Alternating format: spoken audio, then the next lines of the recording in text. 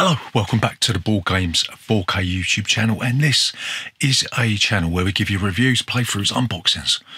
We generally talk a load of bollocks about tabletop gaming in general, and in this video we're going to be running down our top 15 kids games that we have played. Obviously we haven't played all the kids games that are out there, but this is the top 15 kids games that my kids have enjoyed the most over all the years that we've been playing board games. So yeah, let's get into this list.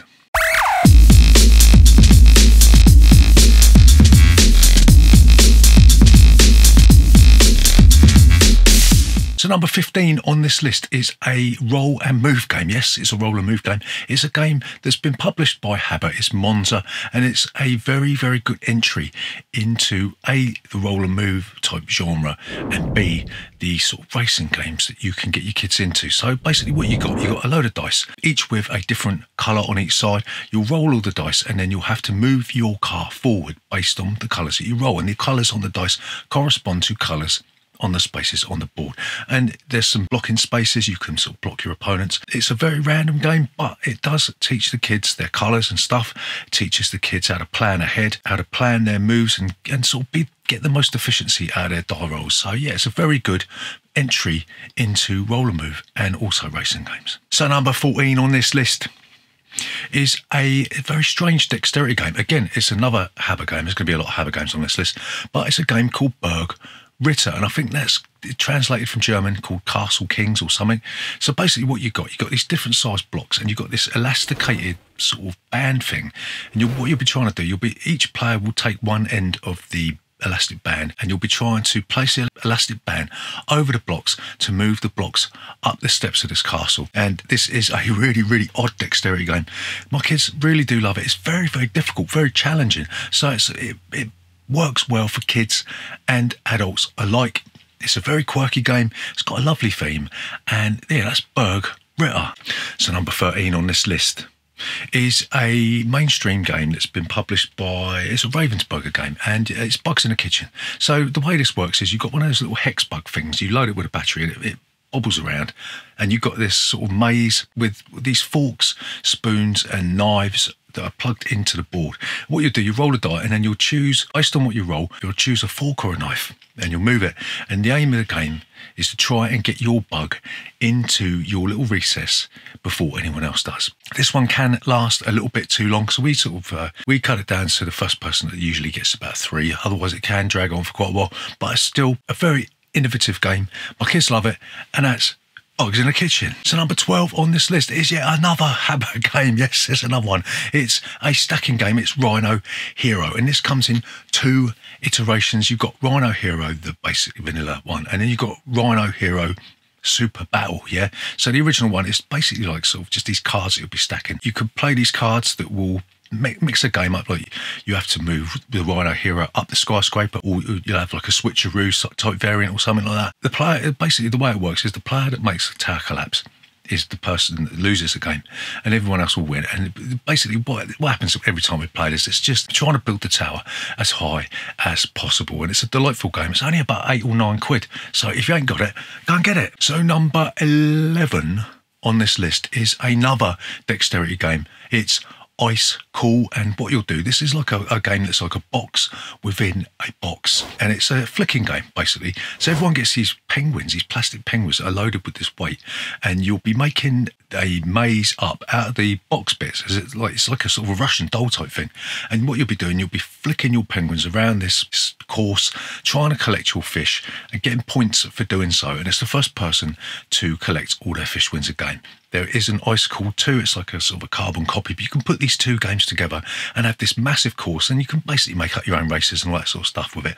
It's a wonderful game, and that's Ice Cool. So number 11. So number 10 on this list is a game that really does get me thinking, because I can be a bit slow in my old age, right? It's Dr. Eureka, and the way this game works is everyone's given these sort of test tubes with these different coloured balls in, and then you reveal a card that tells you to arrange your balls in your test tube according to what's on the card, right? You've got this frantic thing where you'll be exchanging balls, trying to figure out the quickest way to do it, and I'm absolutely rubbish at it, but my kids are really, really good at it, and that sort of evens things up. That's one of the best things about this game, is that Kids love it, kids can play it, and they're generally better at it than adults, you know what I mean? But yeah, Dr. Eureka, very cheap, blue-orange games, love it. So number 9 on this list is a reprint of a game that we couldn't get hold of, but we played it years and years ago.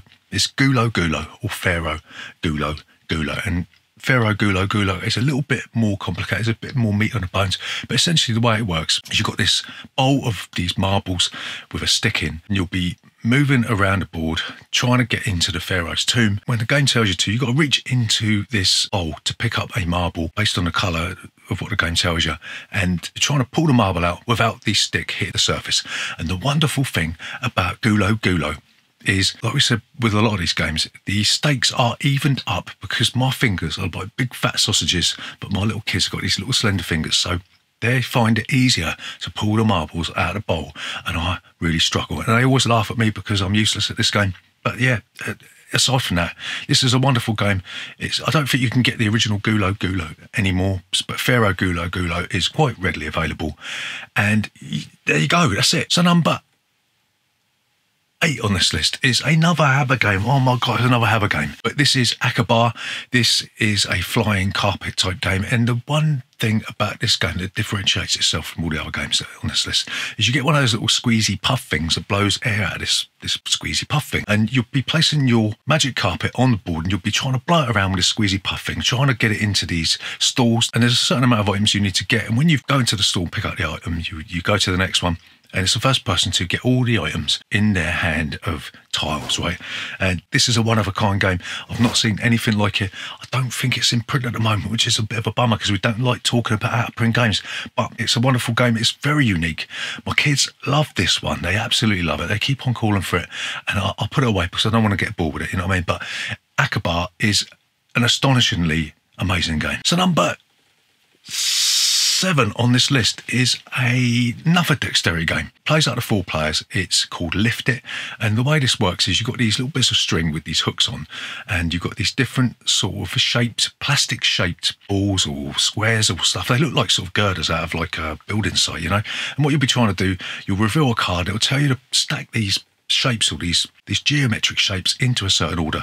And the one thing that makes this special is that sometimes you've got to strap the hook to your head with this thing coming out your head, and you've got to use your Swede to try and pick up the items and stack them up. And this always makes us laugh. It makes you look like a complete donut, but it's really enjoyable game. It's all done on a timer, and it looks colourful. It's great for children. It's a bit of a mainstream game, but that don't matter because it's great. So number 6 on this list is a game by Ares Games. It's called Dino Quest, and in this one you've got these wonderfully sculpted dinosaur miniatures that will be trying to run away from this volcano by playing these cards that match the terrain that you're going to be going on. All the time you'll be trying to carry this egg to the finish line, right? And one thing you've got to be mindful of is that you're going to have to roll this dice and random events will happen, right? And this is a wonderfully produced game. It's a really professionally produced game. It really does ramp up the quality in kids' games. And it's a very, very simple game, but it's very, very tense. It's very, very close. Everyone's got 2 dinosaurs. You can lose one of them, but you're still in the game. And it always ends up very, very close with these sort of bonus points that you can pick up along the way.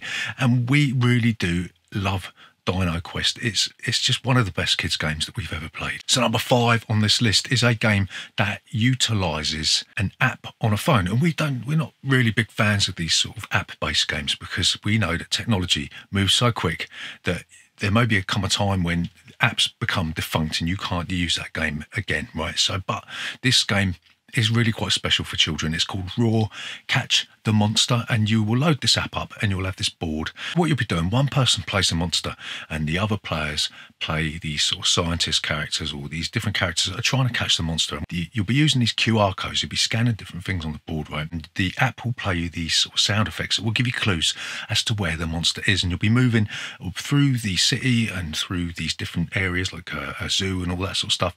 And you'll be trying to find out where the monster is, and eventually one of the scientist characters will catch the monster, or the monster will escape. And this game is absolutely fantastic. It sort of flew under the radar. I mean, I haven't really seen many people talking about this, but insofar as latching onto that sort of app-based thing that kids are brought up with these days, it's second to none. It really is good. I don't know where you can get it from now, but yeah, that's Raw Catch the Monster. So number 4 on this list is an old game that we had years ago called La Pingouine, I think it's called in French, but now it's been bought by Fantasy Flight. It's called Hey, That's My Fish, and this is a very, very simple game. It's a bit of a pain in the bum to set up because you've got to set all these tiles out, but once you've done that, everybody will take a different colour penguin. You get 3 penguins or 4 penguins or something like that, and you're placing them out onto this sort of modular setup. And on these tiles, you've got different types of fish. And what you'll be doing, you'll be moving your penguin from one tile to another. You can move as far as you like in a straight line, but the tile that you came from will melt into the sea. And once all the players can't move anymore, you'll count up the amount of fish that you got, and the player with the most fish is the winner. It's an incredibly simple game, but it gets kids thinking about planning ahead, not only to try and get the best fish, but to try and cut off their opponents. And my kids love this game. They really do.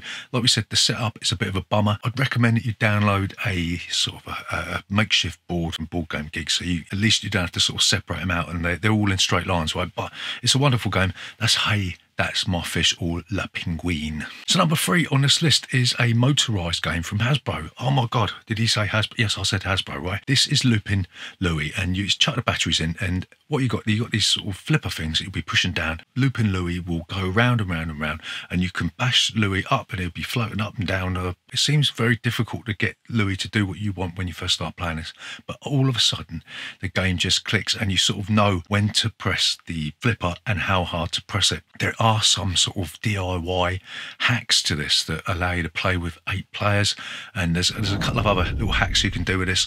So Loopin' Louie is one of the most fun mainstream Hasbro type games that we've played.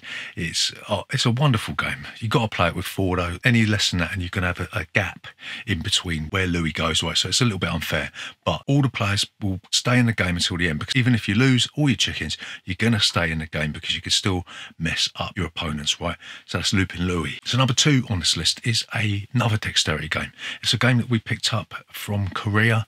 It's called Coconuts, and what you've got these plastic monkeys with spring-loaded arms, and you'll be putting these little plastic coconuts into this little recess on their hands, yeah. And then you've got these cups that you put in the centre of the table, and you'll be pinging these coconuts into these cups.